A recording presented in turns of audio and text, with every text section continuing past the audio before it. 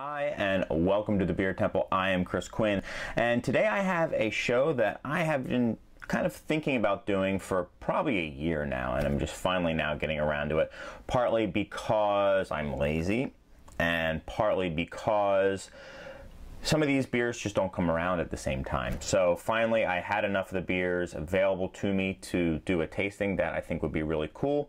What I have here are a bunch of Gueuze or Gueuze or however you want to say it. I'm going to say Gueuze. They are Gueuzes are blends of lambic beers. I'll get into that in a little bit. We've done shows on it in the past that you can look up if you want to learn a little bit more. But what's special about this is there are currently, the primary area where Gueuze is considered to be, authentically made is from the Seine Valley and then from the Pajottenland or Pajottenland. And I've got, there are 9 breweries currently brewing lambic, traditional lambic, in those regions, and of those 9 I have 7 of them here, which I think is really kind of cool. So I have Jardin, Dryfontein, Beaune, De Troc, Timmermans, Cantillon, and Lindemans. The other 2 which I don't have are Mort Subite and Bellevue. I've never had Bellevues before. Neither of those 2 are available in the States in general. And there are a couple other lambics that are made in areas of Belgium that aren't either the Pajottenland or the Seine Valley.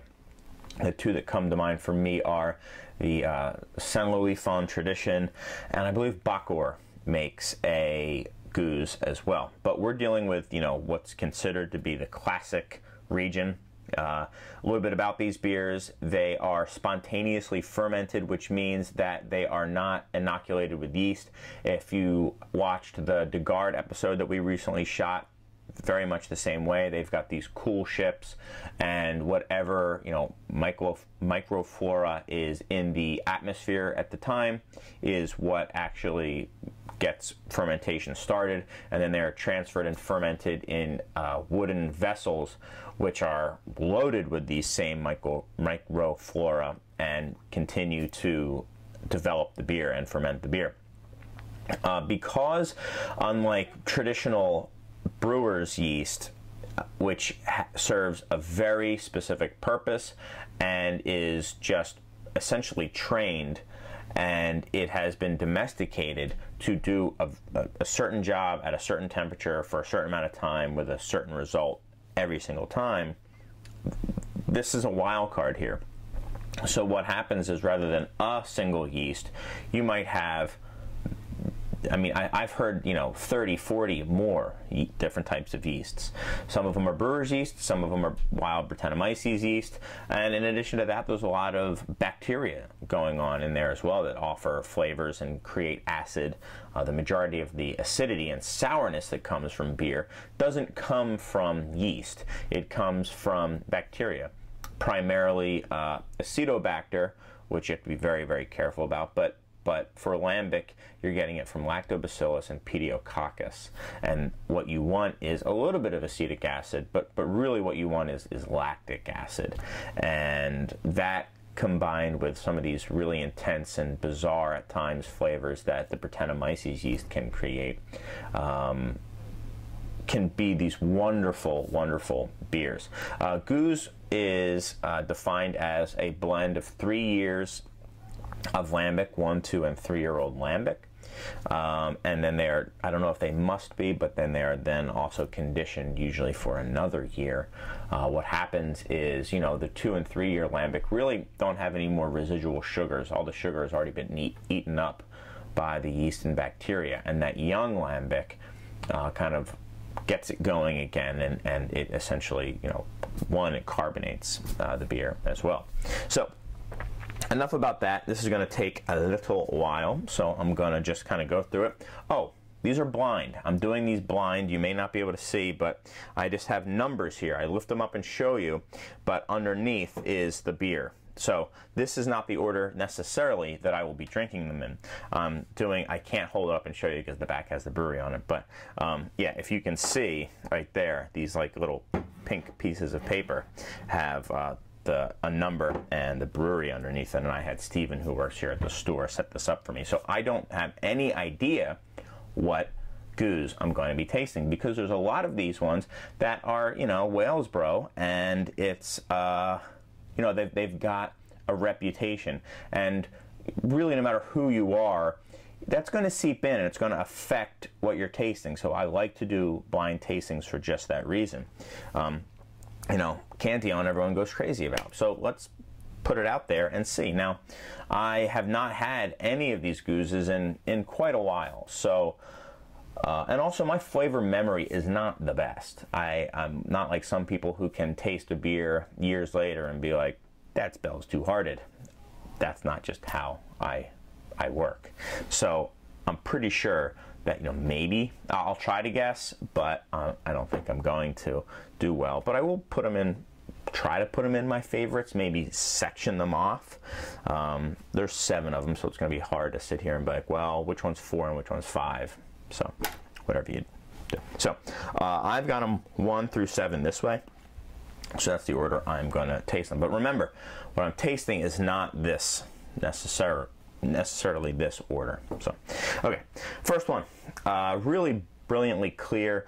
They all look relatively similar, so unless there's something that really is jumping out in terms of appearance, I'll kind of brush past that after this one. So really clear golden color. I mean, honestly, it could look like a pale ale, or maybe even like a Dortmunder lager, or a lager with just a little bit of a golden color to it. It does have a little bit of a nice white film of carbonation. Oftentimes these are very highly carbonated styles because of that re-fermentation in the bottle, with the sugar being provided by the younger lambic. All right. And right off the bat, I'm getting exactly what I love about these beers, and that's the unbelievable complexity. I get so much stone fruit from these beers. I get so much peach and apricot, like lighter stone fruit. I'm getting lemon as well, some earthy, dusty hay, a hint of maybe just a touch of funkier stuff, but really not much. It's mainly stone fruit, lemon, and hay here.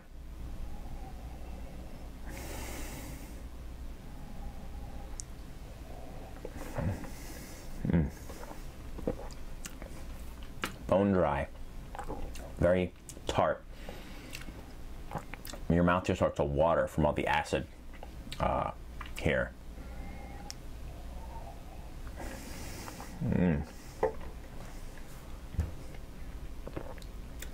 Fairly clean for a lambic. Very lemony, with some unripe, like apricot in there as well, and a little kind of dusty, dirty hay in there as well. Kind of like, you know, some of that really like light, almost gray colored dust that just hasn't seen water in a while. At least that's, you know, what my mind's eye sees. So really nice, piercingly sour as well. It's not face sucking, but the sourness just kind of pierces through, and it's very clean, very lemony and lactic. Lactic acid is very similar in flavor to citric acid, to me anyway. So very nice. Okay, this one as well, maybe a hair darker and just a little bit less carbonated. This one has more stone fruit as well, but a little bit maybe darker, maybe some plum there as well. Some like aged white wine notes to it, a little oaky, maybe a little bit of like a lightly oaked white wine, a hint of an oxidative note, a little age on this one.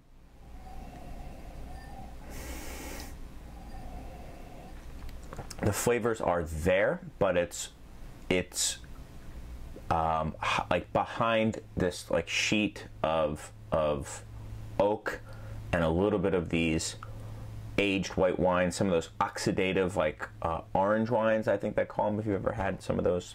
Sherry's going too far, but you're just starting to get into that area like this. Get better. See, Brittany now has been editing and putting up some of these videos, so she sits there and laughs at me when I do things like that, so now I'm self-conscious, so thank you, Brittany. This one has a little bit of like nerds to it as well, like ground up nerds, which have that like fruity sour thing going on. So like a little more strawberry. Oh, plum was too much. Strawberry. Think of like a green strawberry with this one too.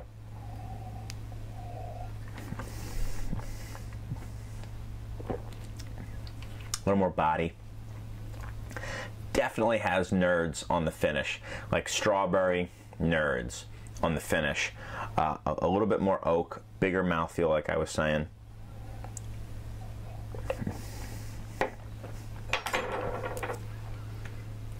I'm gonna write notes.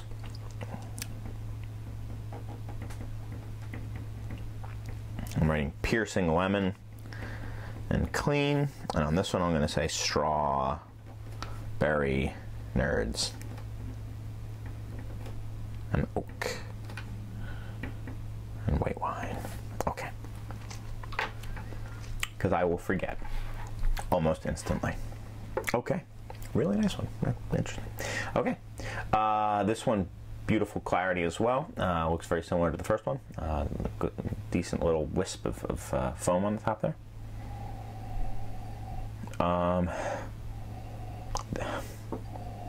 All right, this one's got a little bit of zoo cage in there. Going to the zoo, going into the lion room. You know how that always smelled in there? A little bit of that going on here. A little bit of like, yeah, like maybe urinal cake, like a little. Grass, or maybe, if this was straw, I was saying hay, but this is more straw. This would be hay, so a little greener, fresher. A little bit of the stone fruit muted. You're not getting that lemony zest note as well. Some oak, perhaps, or some wood in general. A little bit of like a moldy fruit, maybe some moldy peach.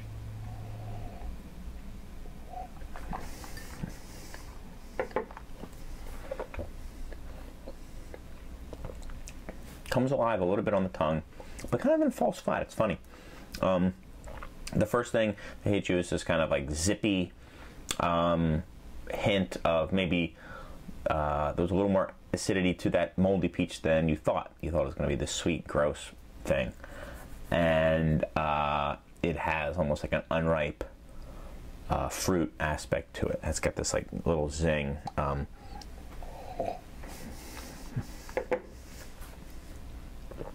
Decent carbonation, some oak, but then it just kind of like washes away. Fine, not my favorite. I'm gonna say zoo and it's fast. Okay, number 4. Okay, a little bit darker than the others. Lambic as a beer is essentially a wheat beer. That's a lot of wheat in it, like up to 30% or more. I think it has to be at least 30% actually. All right, this is the first of the Funkos, the Funky Funk ones.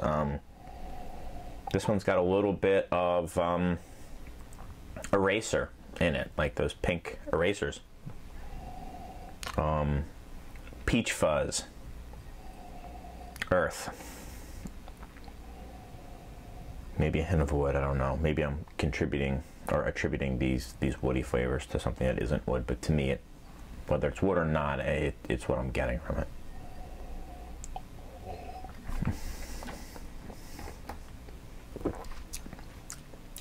Most heavily carbonated.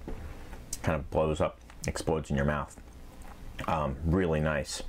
That funk is backed with a lot of acid. So it's lemon and funk. It's got that peachy stone fruit thing.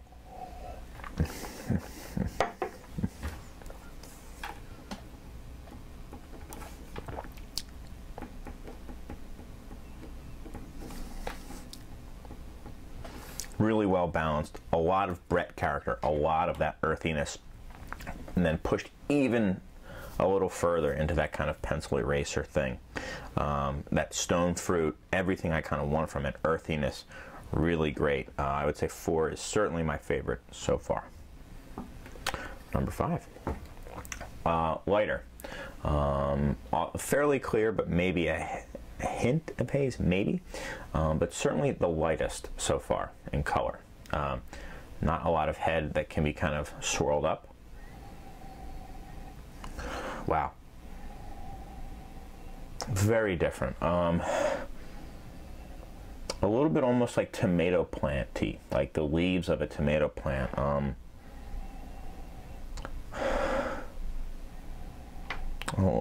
little DMS-y, a little cooked peas in this one too. I don't know why, but that's what I'm getting.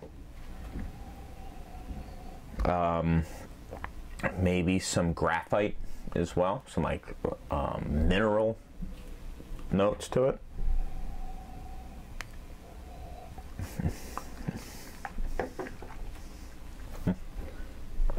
So yeah, this has this interesting like umami sour thing, just slight umami, and minerals. Fairly clean from a, you know, funky earthy side. So I'm going to say mineral, you know, pucker, and umami. Interesting. This one's quite different from the rest. And I've never had this one before, ever. I've never had the Detroit Gueuze. It just came into the States for the first time in years and years, so I'm very excited to have that one.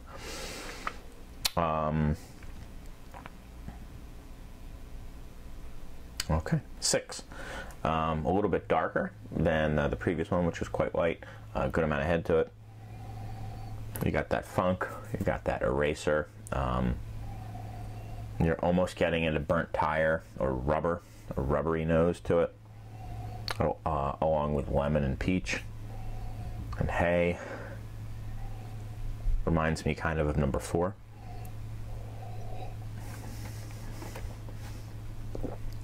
Also nicely carbonated. A lot of fruit flavor. It's got this interesting like chalky acidity that hits me at the same time, like acidity and chalk. So very funky. This one also is a little bit oh my gosh, what's the word? I always forget this word. Astringent. It's a little bit astringent, almost like sucks the dryness or the moisture out of your mouth. Funky, astringent fruit. Plus, it's a good one. I like this one.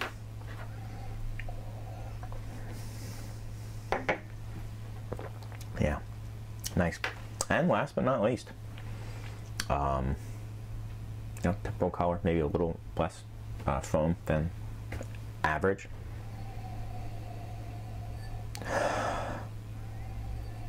This one has a green quality to it.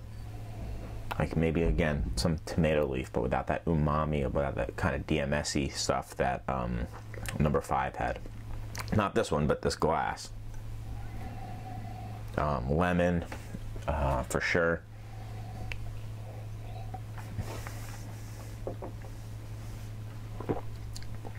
Nice, balanced. A little bit of malt flavor in this one, actually. Or grain flavor, I should say.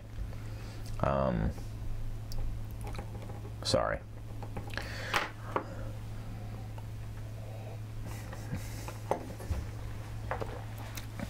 Okay, so my 2 favorite are 4 and 6. I could probably pick one. If I had to guess, I'd say 6 is probably my favorite, followed by 4. I do like these a lot. 5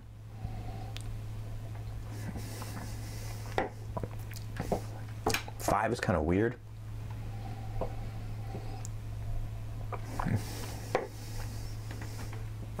Three's pretty good.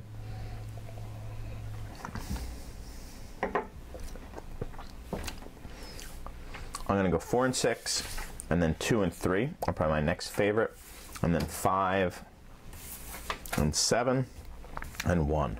And just because they're in that order, I'll just say this is my order. I mean, I literally don't know which one's which now. So, oh, yes, I do, because I can count. 1, 2, 3, 4.